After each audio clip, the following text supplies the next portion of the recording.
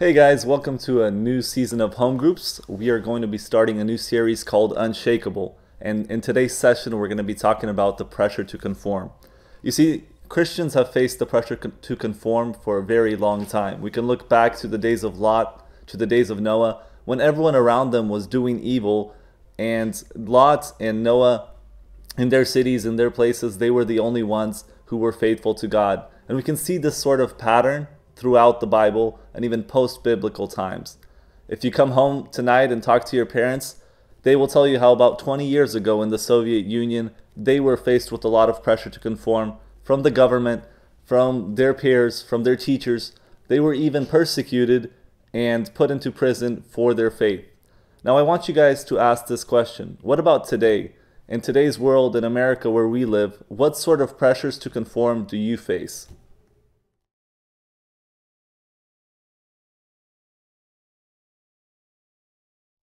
Hey guys, I hope that your discussion went well.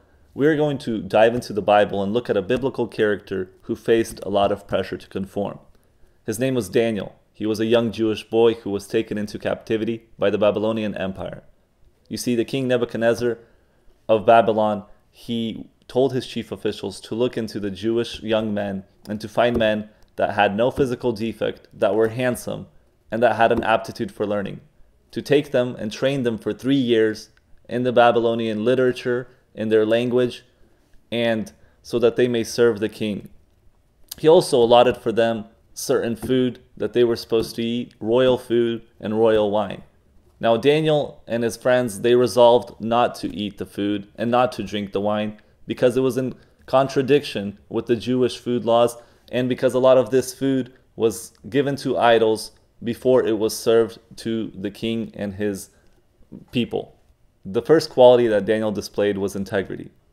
Daniel never forgot who he was. In Romans chapter 12 verse 2 we read, "Do not conform any longer to the pattern of this world, but be transformed by the renewing of your mind. Then you will be able to test and approve what God's will is, his good, pleasing, and perfect will." You see, Daniel never forgot who he was. Even though they changed his clothing, they changed his name, they changed the surroundings around him. He went from Jerusalem to a city where they believed in many gods, and he did not allow Babylon to change his heart.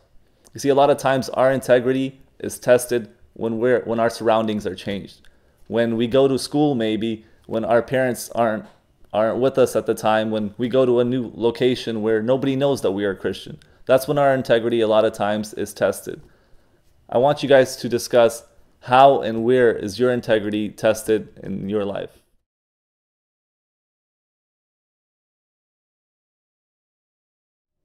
The second quality that we see Daniel display is discipline.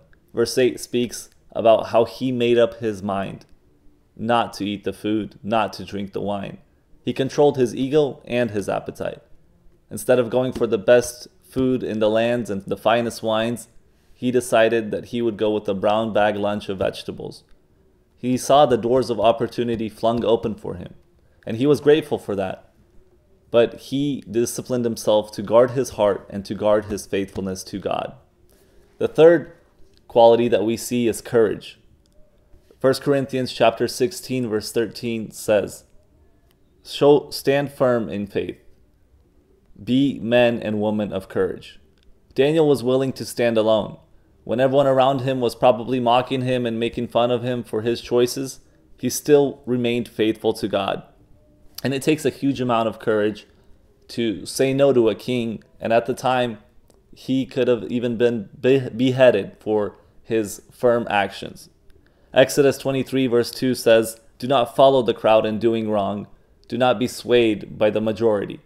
A lot of times, our testimonies get shut down in school, at work, because we are swayed by the majority, because we are afraid of what people are going to say about us or to us.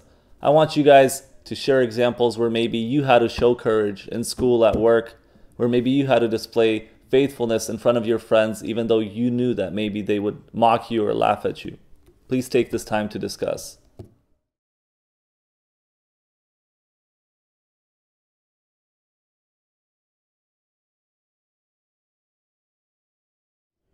The final quality that we see Daniel possess is humility. He was very respectful to the authority around him. You see, Daniel didn't demand, he didn't argue, he wasn't deceptive in his speech, but he was respectful. He was kind to the men that were above him. He came up to them and said, please test us for 10 days. Give us 10 days of vegetables and then compare us to the other boys in the program with us. And they did that, and they noticed that Daniel and his friends looked healthier than the other people with them.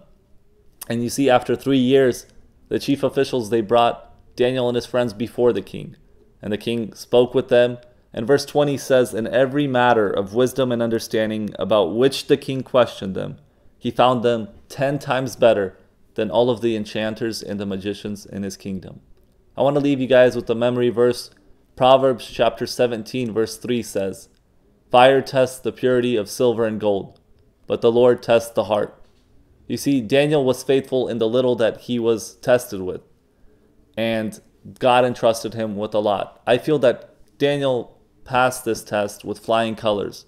He became an influential man throughout the whole land of Babylon. I want you guys to take this time to share some examples of times where you withstood the pressure to conform and you shared in the blessings of Daniel. I also want you guys to maybe pray for those who are facing some sort of pressure at school, at work, amongst their friends, and would like some prayer. Thank you, and God bless you.